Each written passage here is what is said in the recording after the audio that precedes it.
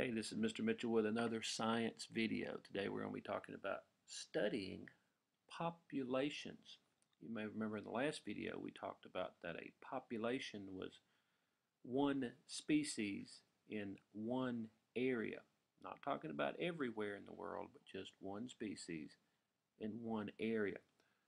One thing an ecologist often does is determining a species' population size. So how do they do that? One way they could do that is by direct population observance, by direct observation, you might say. Now, direct observation is only practical in certain instances. I mean, if you were to find the population of this field of sunflowers, that would take an unbearable amount of time. If you were to take the population of the number of birds in these trees, that's something you couldn't really do with direct observation. So you probably have to use one of these other methods. Indirect observation. Let's take this for an example. Let's say you were counting the number of birds in this tree. One way to indirectly have a good estimate of the number of birds in this tree is to count the number of nests. If you could observe, let's say 10 nests in this tree. By knowing that, there'd be about 3 or 4 birds per nest, then you can just simply multiply 3 or 4 times 10 to get a good estimate of the population there. So that'd be an example of indirect observation. Another example is called sampling. And sampling is a pretty good way to do things, like with this field of sunflowers. If you were to know how big the entire field is and count just the sunflowers in, say, 1/100th of that area, like in this little box right here. If you were to count all the sunflowers that I'm marking over right here in this box and then multiply it by 100, then you could get a rough estimate or approximate number based upon reasonable assumption that there would be that many sunflowers in the field. Another possible way to study a population or get a population count is by mark and recapture. Now that's something not very practical with the sunflowers here, but it would be with the birds. Oh, hey, there's a bird right here. Didn't even notice that. Or maybe that's a flying pig or something. But I'm betting that's a bird. But anyway, if you were to say mark or tag a certain number of these birds, let's say you were in this area for a while, you were able to capture some of the birds and put tags on their wings.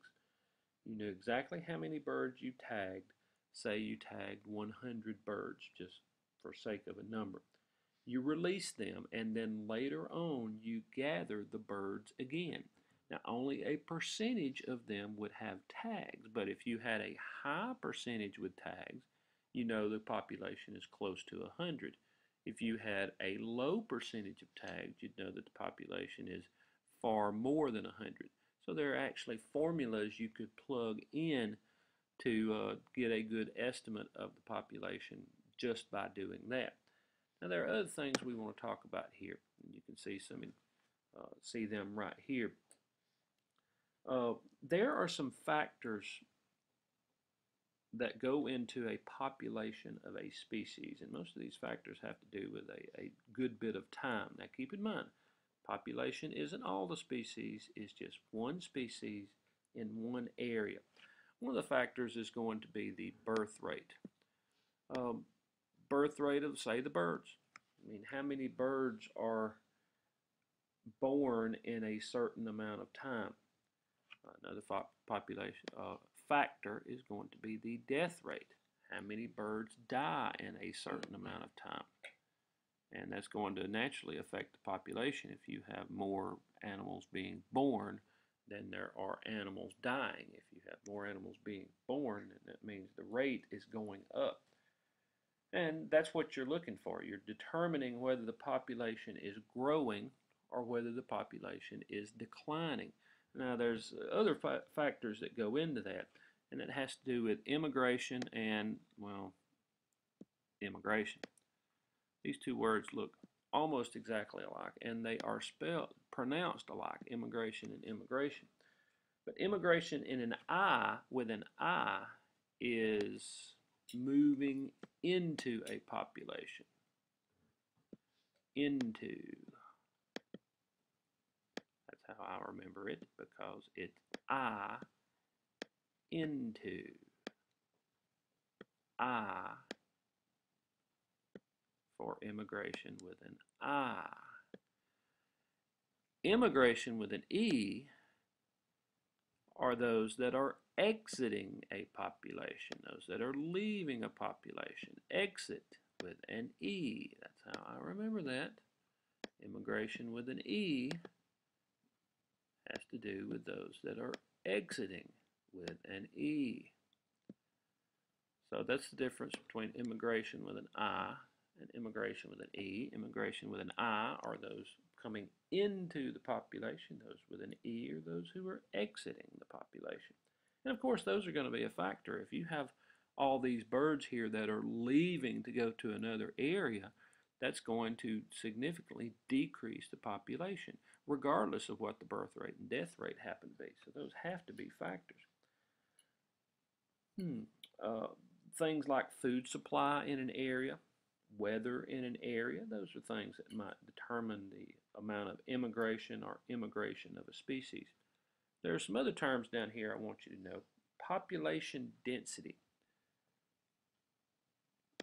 Population density is the number of individuals in a specific area, the number of organisms in a specific area. And I'm talking about like a per square mile or per square foot.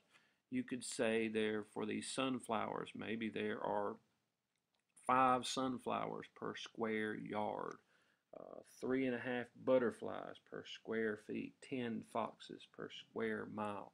That's what we're looking at with population density. Another couple of terms, limiting factor. A limiting factor is one of those environmental factors that causes a decrease in population. We mentioned earlier the weather. If you have bad weather for a year or bad weather for a summer, that would limit the population of the sunflowers here. And the final term is carrying capacity.